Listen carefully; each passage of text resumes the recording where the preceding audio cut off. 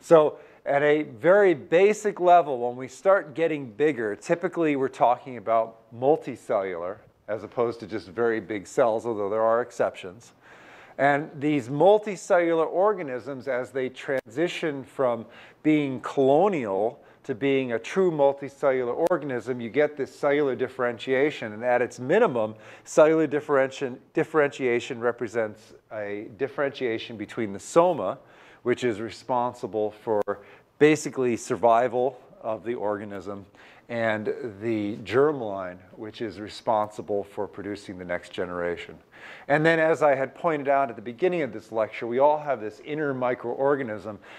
The tendency, even among big multicellular organisms, is to pass through a single cell state, so gametes and then the zygote, before the establishment of the next generation.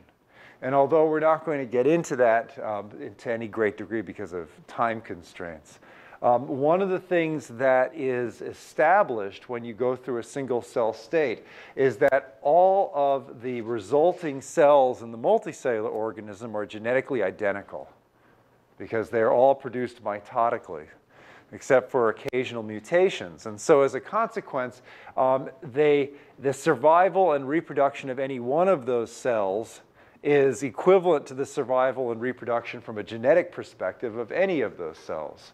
So the somatic cells, even though they don't contribute to the next generation, the fact that the reproductive cells have the same genotype means that their genotype is going to survive anyway, not through their own long-term survival, but through making sure that the germline survives and makes it to the next generation.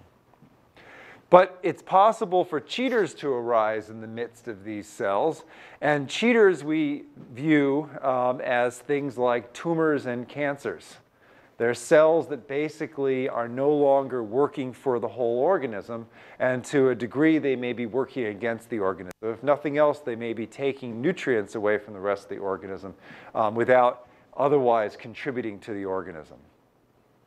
So you've got actually two issues that come up with multicellularity as severe costs. One of them is that you have what I describe as cheaters from without, parasites that can basically take over the organism to some degree and make their way from cell to cell to cell, eating up the organism, chomp, chomp, chomp. And also you have the potential for what I call cheaters from within, and these would be cells that mutationally are able to obtain more resources than really they deserve without contributing back to the organism sufficiently. And those would be cancers and tumors and things like that.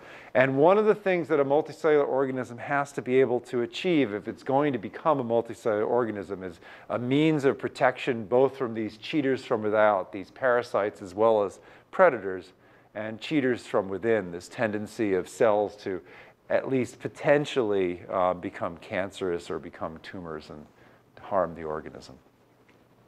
And to get away with at least the cheaters from within problem, they go through this single-celled state, so all the cells are as identical as they can be. To get away with both the cheater from within and cheater from without problem, multicellular organisms have sophisticated immune systems.